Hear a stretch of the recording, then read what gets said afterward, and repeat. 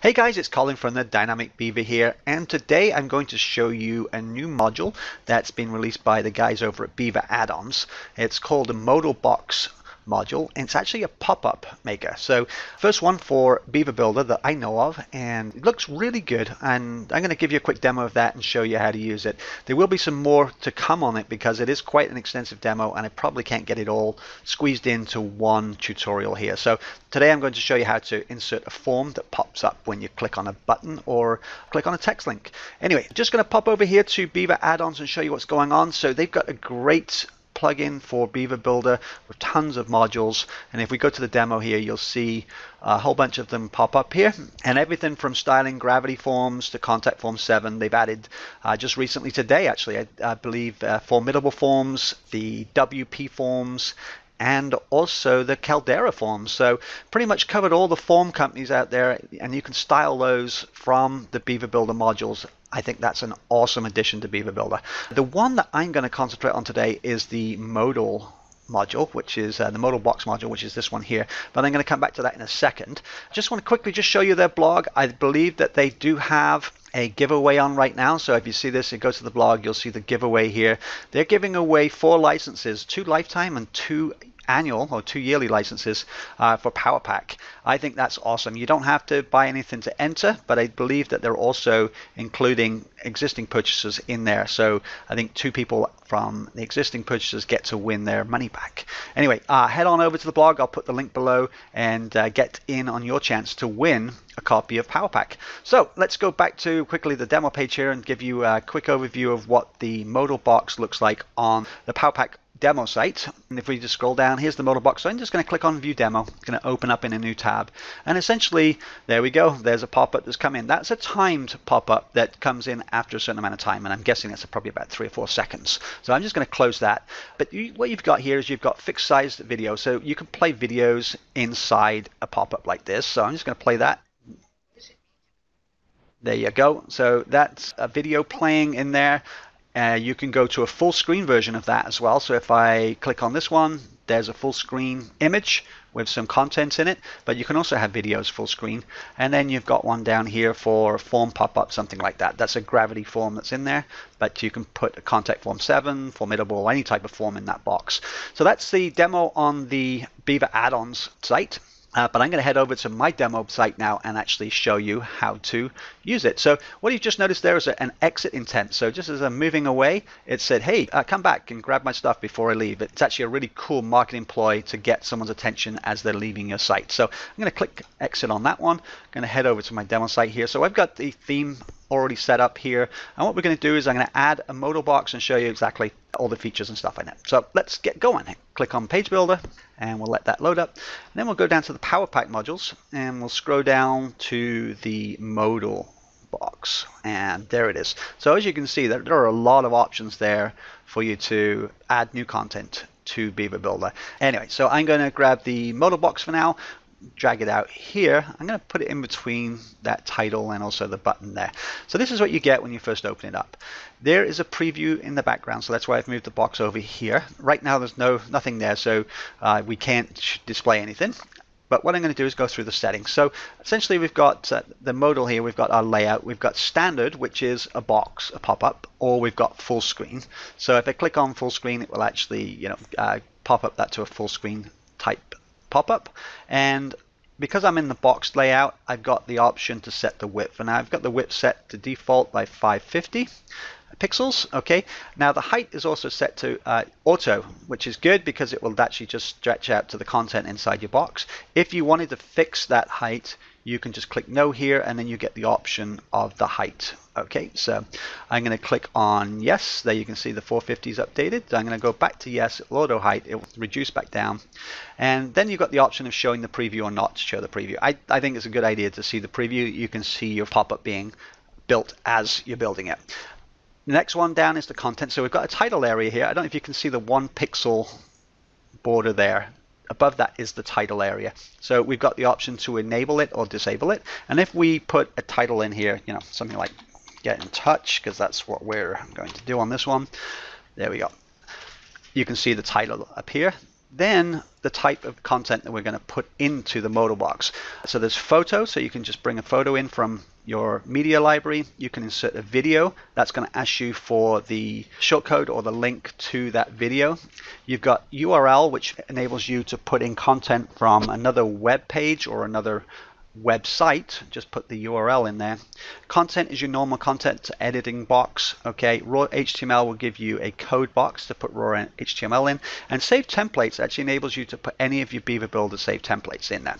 And I'm going to show you how to use that in another video because it does take a little bit of time. So what I'm going to do today is I'm going to put a content as a type, okay, and what I'm going to do, I'm going to go and choose one of my forms, and I do have a formidable form already set up in here, and I'm going to choose that, highlight the shortcode, copy it, and then paste it into my box here. Now, because I've just pasted the shortcode in here, the editor doesn't actually know that it's shortcode, so I'm going to click on save, and then I'm going to come back in to the modal, and you'll see the form appear.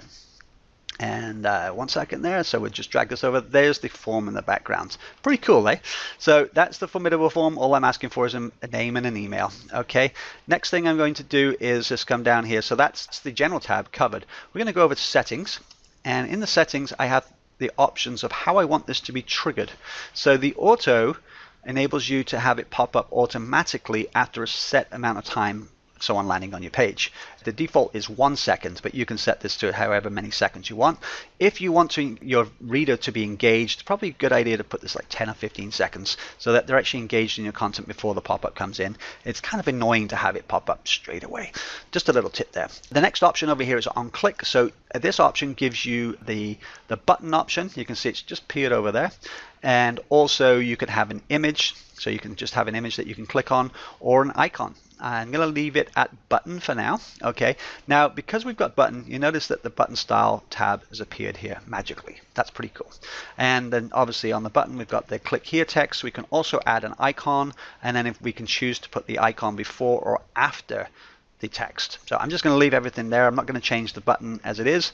And then down here, we've got our exit settings. So this basically covers how our users can exit the modal or the pop-up. First of all, they've got the X to click on. They can then click on escape on their keyboard, which will exit, close it. And then also they can click anywhere around the outside to exit to. So you've got the options to turn those on or off. Okay, so if we go to the next tab, which is our button style, this enables us to set all the styles of our button, which is over here. And I'm just going to leave everything default, but you can essentially, create your own style for the button. You can have transparent buttons, you can have borders and everything else. So all the options are here. You can also change opacity, but for the sake of this video, I'm just going to leave this button as is, okay? And you can see all the options are here for every type of button that you can think of. So that's good. Next tab is the modal style. So this is actually where we get to style the colors and borders and backgrounds and everything else of this box. Okay, so the first section is the title, and the font, you've got the choice of your default fonts set for your theme, and then you can go through and override them with all the Google fonts there. I'm just going to leave it at default for now. You've got the option to change the size. I'm just going to change it to 24 pixels. Okay, as you can see, it's grown in size there. The color, what I'm going to do? I'm going to add a bit of style to this, so I'm going to change it to white. Disappears, but then on the background color I'm going to add a blue, and we're going to have a nice, there we go, that's a nice contrast we've got there. There's a border on the bottom. If I actually just put 0 there, you can see the border. Now you can change that to dashed if you want, okay, or solid, and you can obviously change the color. So if I had, I can put a red border there like that. I will leave that like that for now. I'll probably just put it a little bit thinner, and just to show the style. Now the side padding is still up in the title area here, and this enables you to put some padding on the side. So if I change this to 55, you'll see that I've stretched in there, but I'm going to leave it at 15, and the reason that's because I'm going to center that on top of there like that. There we go. So that's the center option. You've also got right aligned as well. Next section is the background. So the background is actually this white area here. Okay, and right now we've got it set to white. So if I choose a different color, and we'll go to Wow, not very good colors here. Let's go with that yellow. There you go. Now you can see that the background color has changed. Okay, so I'll leave it on background color. You do have an image option. I'm coming back in a minute to show you that. Okay, you can change the opacity of that. So if you want it to actually show through a little bit, you can change the value of the opacity. And the backlight effect really only works with images, so there's no point in showing you that quite yet. The next section is the border. So the border around your content box here. And if I put that to solid, you will see a border pop up in a second. So this is the one that's all the way around the box. And if I change that to 10, and we change it there, you can see, I'll put it to red so you can see it. So that's the one all the way around the box. Okay, I'm going to put that back to none. I'm not going to have a border on this one. So click that. And the padding next is, actually, you know what, if I put that border back, I'll show you what the padding is. So we're going to put that back. We've got 10. And the border position, the default is all the way around, but you can choose top, bottom, left, or right as options.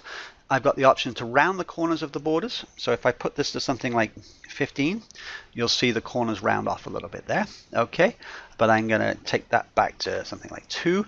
Now the padding will enable you to pad your content in a little bit. So if I change this to something that's obvious like 40, you can see that now I've got some padding and stretching things in. I'm going to take that back to 10. There we go. And the enable shadow will give you a shadow effect on the whole box. And once you actually enable that, what happens is you get the options to set the shadow. So box shadow. So if I put 5 here and 5 here, you won't see that so much on this background I've got right now, but there is a 5 and 5 shadow there. I'm going to leave that where it is. You can change the color of the shadow and the opacity there. So next one we've got is the border for the contents, and that's essentially inside here. So if I put on solid, okay, and you'll see now we've got a border inside it here. That's pretty cool, and I like that. It's an extra effect that you don't imagine you'll get, but it's actually been added.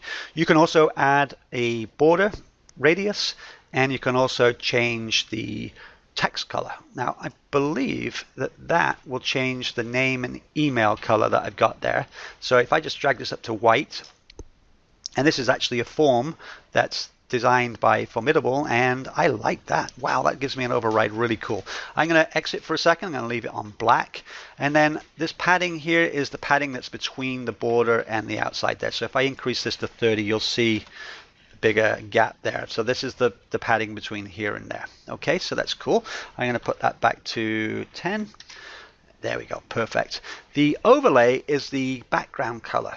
So right now it's black, and you can see I've got it set to 0.8 opacity. If I put that down to 0.2, you'll see my background come through, and you can obviously change the color as well. So if I change that back up to 0.8 and change that to something that's blue, for example, now you can see that the background color has changed. So you have the option. I like to leave that on black.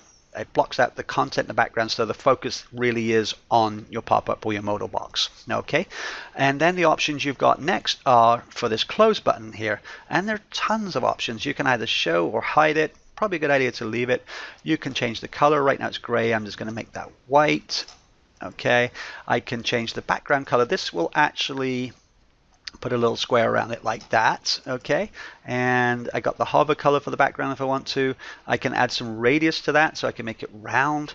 I can also make this bigger, so like that, and then I can also change the weight, so make it thicker, so you can see that that comes in there like that. The border radius will actually put a little bit of a roundness on this. So if I put it to 10, you can see it rounds it off. Okay, so there's so many options here. I can change the position to the top left, top right. So if I move that over there, it'll go to the left. You can also put it on the outside of the box, which will be up here. Anyway, I'm going to reset that down because I don't like that. So I'm going to set it down to 20, and I'm probably just going to get rid of the background color and have a white one. Maybe we'll make it 30. And it will update in a second. We've got all the options there, and the next one we've got, so you can move it. Actually, I forgot this one here. So you can move it up and down. So if I do that, you'll see it move down 20 pixels. Sometimes you just got to actually wait for this to update. I'm going to press enter, and it will push down in a minute. If I click save, we'll come back into it. There you go. It did it right at the second there. If it doesn't update straight away, then just click on save and come back in. and you'll see it that it's there, pop down. So I don't want it that far down. I want it to be, where am I now? So I'm on the box, I'm on the overlay, the close button, the size down there, the top margin, I'm going to put that back to 10. Okay, and when you save it, they'll actually go back up there. There doesn't seem to be an auto update for that section.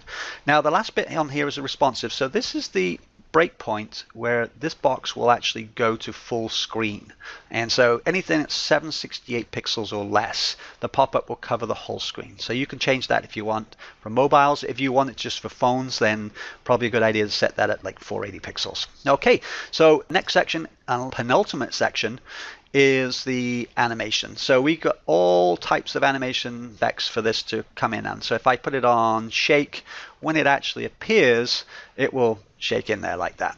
And so I'm just going to have that fade in. I'm not going to shake people's attention there. And you've got the option to on the out as well. So as it goes out, it will actually shake or rattle or slide in, slide out, and you can play around with those options. And the advanced tab is essentially all the normal advanced options you have in there. So right now I'm going to go back to my settings. I've got this on click. I'm going to click save. One thing I was going to do was going to move the button, because it's all the way over there right now. I'm going to move the button to the center, okay, because it's right over on the left. So now it's centered. I'm going to click save. I'm going to click done, and I'm going to publish my changes. So now we've got two buttons, okay, and you can see that this is the button I've just added. If I click on it, there comes my pop-up. Okay, I can put in my information. The confirmation message will come up, or it will send you to a confirmation page, but I'm going to click on exit out of there. Now what if I didn't want to add a button, and I just wanted to add this to a button I've got somewhere else, or maybe a text link? Well, the guys over at Beaver Addons have come up with a really cool way of doing this. So I'm just going to go back in really quickly and show you what they've done to get around that. So I've already got a button right here that I want to use, okay, and I want to pop up on that. So if I go back into my modal again, I will go over here to my settings, and on here I've got the option of other. Okay, so if I actually highlight this, copy it, okay, click save, what it's going to do is now there's going to be a space here so that when you're in the admin you know where it is. I'm going to click on this button here, and if I go to advanced and add this, I've already done it earlier on my test run through here, add that modal button there, or that custom class should I say, for the modal button, and save. What will happen now is click done, publish changes, and you won't see the modal here where it was before. There's no button, but if I click on this button, watch this. Wow, isn't that cool? So you can also put that into a text link, or on any Beaver Builder module you can add that, so that if there's a click on that module or if it loads, the custom class will actually come in and create that modal for you. So that is essentially an introduction to the Modal Box module from WPBeaver Addons. Head on over to their website. It's a great pack that they're selling. I think you can get 25% off right now, and I can't recommend it highly enough. The form styling modules and the Modal Box are probably worth the cost of the plugin on their own. And then you've got a whole bunch of others. I think there's 28, 29 other modules in there. So it's a great buy. I certainly recommend it, and I think that's it for today. Next video, I'm going to give you a little bit more of a head-on kind of what's the difference between Power Pack and Ultimate, and we're going to explore some of the differences between the two major add-on plugins for Beaver Builder. Right now, they're both very, very good options and bring a lot of functionality to Beaver Builder, but I think we should look into them in a little bit of detail. This has been a long video. Appreciate your patience. I hope I've helped you. If you like this, please click on like and please share it with your friends. Thanks a lot, and I'll see you soon. Bye now.